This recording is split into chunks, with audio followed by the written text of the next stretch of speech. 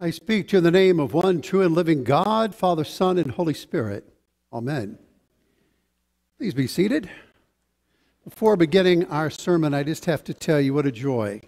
What a joy it is to baptize you, my dear. A child of God, brought into a family of God here at St. Paul's. It's going to be a wonderful time for you as you grow up, and my hope is that somehow you remember this special day. I wanted to do something I haven't done since 9/11. Those of you that are old enough, if I tell you I knew where I was on 9/11, I bet you could tell me you knew where you were on 9/11. For those a little bit younger, this year is a year you will remember. And what a tragic past year we've had. Iranian boats going after oil tankers, bombs flying, covert operations. In the last couple of weeks, we take out an Iranian general. The Iranians fire at 2 military bases, and in the process, over 180 innocent lives are lost as the Iranians fired on their own people. What a year. During vacation, as Lisa and I were off, I received a phone call, somebody in deep spiritual angst over what should they do. And I said, why don't we do something that I haven't done in many years? Let's open the Book of Common Prayer and let us pray together.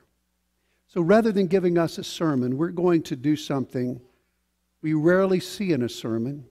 I'm going to join you by sitting with you, and we are going to read prayers. Some of these prayers in the Book of Common Prayer are going to challenge you. It doesn't matter what political party you're in. After 9/11, Congress and the presidency were united. We're divided. Now, as we look across the broad spectrum of the world, what prayers can we say? I think part of us wants to look at the God of the Old Testament and say, bring down thunder. But then there's the God of the New Testament and his son Jesus who said, bring down peace. So here between these covers, you'll find prayers for our armed services, our nation, ourselves, and our enemies. That's the toughest thing to do. Many years ago, after 9/11, I was with a 3-star general. He came to me and he said, would you pray for me? I'm praying for peace, but I'm ready for war. He said, I've got to do what I must do to defend this country. He was torn. As a Christian, he knew he had to pray for peace. As a general, he had to prepare for war. And so together, beloved, as Jesus said among his disciples, so I do as my master has done. I shall have a seat with you and ask that you join me in prayers. Let us begin on page 154 of your Book of Common Prayer. Let us read the prayer of supplication together. Today, when you leave and you go among your friends and you hear about the sterling sermons preached across Waco, tell them the rector of St. Paul's just wanted to pray. Just wanted to pray. Page 154. O Lord, arise and help us. O God, we've heard with our ears, and our fathers have delivered unto us noble works that thou didst in their days and in the old times before them.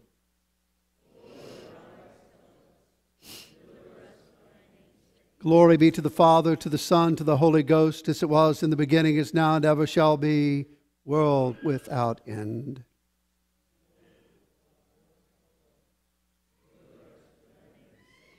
From our enemies defend us, O Christ.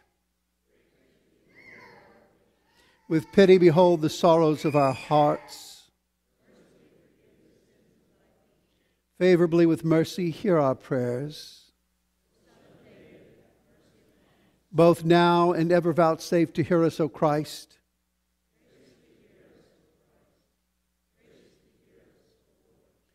We humbly beseech thee, O Father, mercifully to look upon our infirmities. For the glory of thy name, turn from us all those evils that we most justly have deserved. Grant that in all our troubles we may put our whole trust and confidence in thy mercy, evermore serve thee in holiness and pureness of living, to the honor and glory through thy Son, our only mediator and advocate. Turn with me to page 820.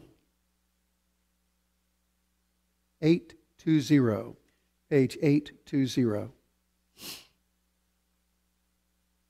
At the bottom, we're going to pray for the United States, our governor, our Congress, and all in civil authority. Let us say together, O Lord, our governor, whose glory is in all the world, we commend to this nation to thy merciful care, that being guided by thy providence, we may dwell secure in thy place. Grant to the President of the United States, the governor of this state, and to all in authority, wisdom to know and to do thy will. Fill them with the love of truth and righteousness, and make them ever mindful of their calling to serve this people in thy fear. Through Jesus Christ our Lord, who liveth and reigneth with thee and the Holy Spirit, one God, world without end. Amen. And now we will pray for our armed forces, those brave women and men that serve here and abroad to defend our country. Their hearts may pray for peace, yet their bodies and minds are ready to defend us. Let us turn, please, to page 823. For those of you that have served in the military, if you wish to stand in memory of those that have been lost to us, feel free. The rest of us will read together for those in the armed forces of our country. Almighty God, we commend to your gracious care and keeping all the men and women of our armed forces at home and abroad. Defend them day by day with your heavenly grace. Strengthen them in their trials and temptations. Give them courage to face the perils which beset them, and grant them a sense of your abiding presence wherever they may be, through Jesus Christ our Lord. Amen. Probably the hardest prayer of all we will say this morning is found on page 816. Yet it is something Jesus himself commended us to do, as he said, pray for those not yourself. Pray for your enemies. On page 816. O God, the Father of all, whose Son commanded us to love our enemies, lead them and us from prejudice to truth. Deliver them and us from hatred, cruelty, and revenge. And in your good time, enable all of us to stand reconciled before you through Jesus Christ our Lord. Amen. The last prayer we will say is found on page 833, 833. It is a prayer from St. Francis. 833. Lord, make us instruments of your peace. Where there is hatred, let us sow love. Where there is injury, pardon. Where there is discord, union. Where there is doubt, faith. Where there is despair, hope. Where there is darkness, light. Where there is sadness, joy. Grant that we may not so much seek to be consoled as to console, to be understood as to understand, to be loved as to love.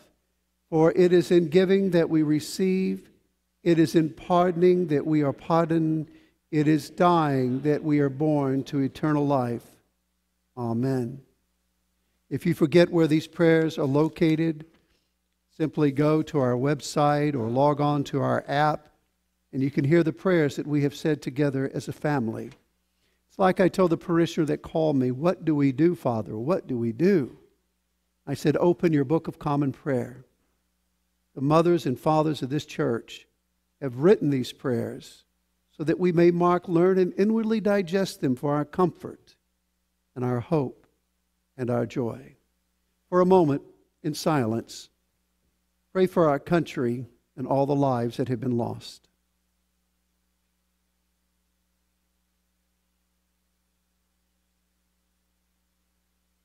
It has not been a sermon, but prayers of the hopeful from St. Paul's to the world.